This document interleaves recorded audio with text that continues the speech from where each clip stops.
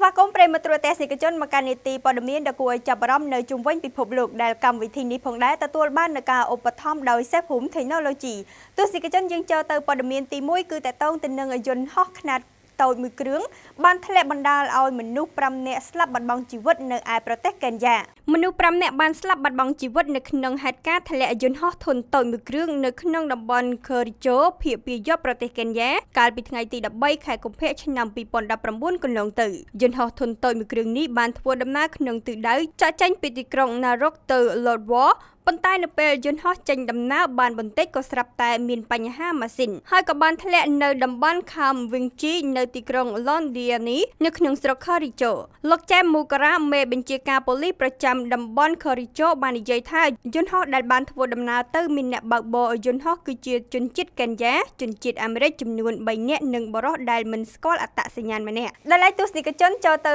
ព័ត៌មានទី2គឺតកតងទៅនឹងផ្កាឈើរីបានរីកស្គុះស្គាយបង្កើតជាកន្លែងដ៏ស្រស់ស្អាតនិងទាក់ទាញភ្ញៀវទេសចរនៅក្នុងប្រទេសចិនតំបន់ផ្កាឈើរីដ៏ធំសម្បើមប្រែក្លាយជាតំបន់មួយដែលមានទេសភាពដ៏ស្រស់ស្អាតនិងជាកន្លែងធម្មជាតិដ៏ទាក់ទាញនៅក្នុងខេត្តជាងស៊ីភាគខាងកើតប្រទេសចិនវីដេអូមួយនេះគេបានឃើញកាលពីថ្ងៃទី12ខែកុម្ភៈឆ្នាំ2019កន្លងទៅខណៈដែលមានផ្ការីកស្គុះស្គាយចម្រុះពណ៌ក្នុងតំបន់មួយនេះមានបន្ថែមខ្យល់អាកាសជុំវិញប្រកបដោយភាពស្រស់បំព្រងនារដូវកាលឈប់សម្រាកហើយក៏អំណោយផលសម្រាប់ភ្ញៀវទេសចរមកលេងកម្សាន្តនៅទីនោះផងដែរដើមឈើរីមានចំនួន100,000ដើមនិងមានផ្ការីកស្គុះស្គាយយ៉ាងស្អាតបានដុះនៅតាមជួរភ្នំពិតជាទាក់ទាញមនុស្សជាច្រើនឲ្យទៅទស្សនានៅក្នុងតំបន់នោះដែលឯកទស្សនិកជនចូលទៅជាមួយនឹងព័ត៌មានទី3គឺតកតងទៅនឹងអ្នកសរសេរកម្មវិធីកូដម្នាក់បានគូររូប Peppa Pig នៅលើព្រិលដែលបង្កឲ្យមានការចាប់អារម្មណ៍ច្រើនពីសំណាក់ភ្ញៀវទេសចរបរិសម្នាក់ដែលជាអ្នកសរសេរកម្មវិធីកូដជនជាតិចិនម្នាក់បានគូររូបតុក្កតា Peppa Pig